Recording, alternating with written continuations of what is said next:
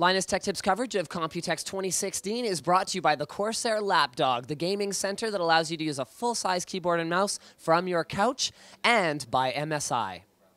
So normally in the Corsair suite, they're like, oh yeah, we've got like these fan things we're showing, and I'm like, fans. But this year is a little different. They actually have 5 new fans that they're showing off, some of which are more about the showing off, and some of which are actually more about the performance, which both are interesting, but I think you guys know where I'm going to be headed and more excited about. Let's do the showy stuff first, though. This right here is the HD 120 RGB. It uses the same blade design as the existing SP LED, but the frame design has been updated. Thank freaking everyone. It's George here. Thank you, George, for stopping arguing with me about this, because I've been asking for years for them to do away with that round frame that doesn't seal properly against radiators, and it's finally been done. So you've got the rubber grommets a little bit on the inside, and then you've got a more square frame design that should allow these to perform well in pretty much any scenario. But it's not about necessarily the performance here on these ones. It's about this little puppy right here. So this controller on the side allows you to cycle the fan speed, it allows you to cycle the LED lighting mode, and it allows you to cycle the colors depending on what kind of a fireworks show you want going on in your case. It's available in 3 different SKUs: a fan and a controller and a hub, and 3 fans, a controller and a hub, because the fans themselves don't, well, they work. You can cool things with them, but they don't work in terms of lighting without this lighting controller module right here, and then the hub allows you to use a single lighting controller module to control up to 6 fans at a time. Personally, I'd love to see this integrated into something like Corsair Link in the future, or whatever they're calling Q, thank you, whatever they're calling their other one. But this is a great start, and if you're into your case looking like a, nightclub, then this looks like pretty much the way to do it. I actually personally like the SP120 RGB non-HD version a little bit better. It doesn't allow you to have all the like crazy disco lighting effects around it. It's just an RGB LED fan, but between the frosted blades and the actual illumination from the hub itself, I think they've got a really, really nice look to it. It uses the same controller, allowing you to change the color as well as the mode, so you can cycle through colors, you can breathe, whatever else the case may be. And it runs at a lower RPM, which for me is personally a little more appealing. So this guy is 1800 and this one, I think 1400, something along those lines.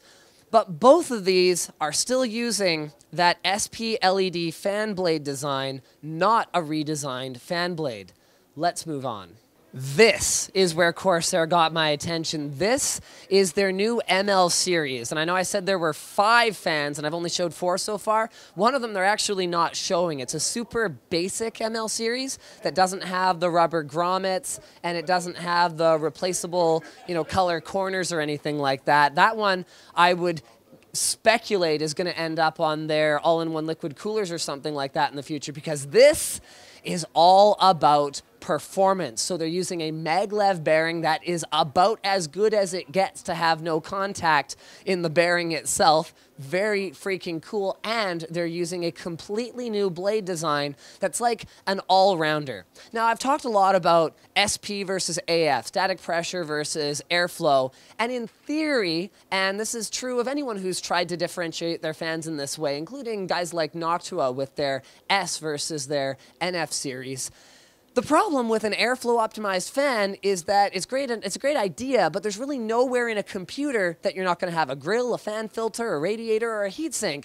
So having something that's optimized for static pressure mostly, but also delivers good airflow, is probably the way forward, and it looks like Corsair agrees. So they're using that same more square frame design, they're using an all-rounder fan blade design, they're using a fantastic bearing, and they claim, and they're mostly trustworthy guys, and I know they have like the Hadron Collider, as I call it. They've got like a $50,000 fan testing machine. So they're claiming across its massive controllable RPM range, this puppy goes from 400 to 2400 RPM, and this guy goes from 400 to 2000 RPM. That is within 1% of what you guys probably know is my favorite fan at the moment. And if you cherry pick certain RPMs and you compare them at a decibel per CFM sort of scenario, as much as 17% better, which is pretty darn, that's a bold claim. Why don't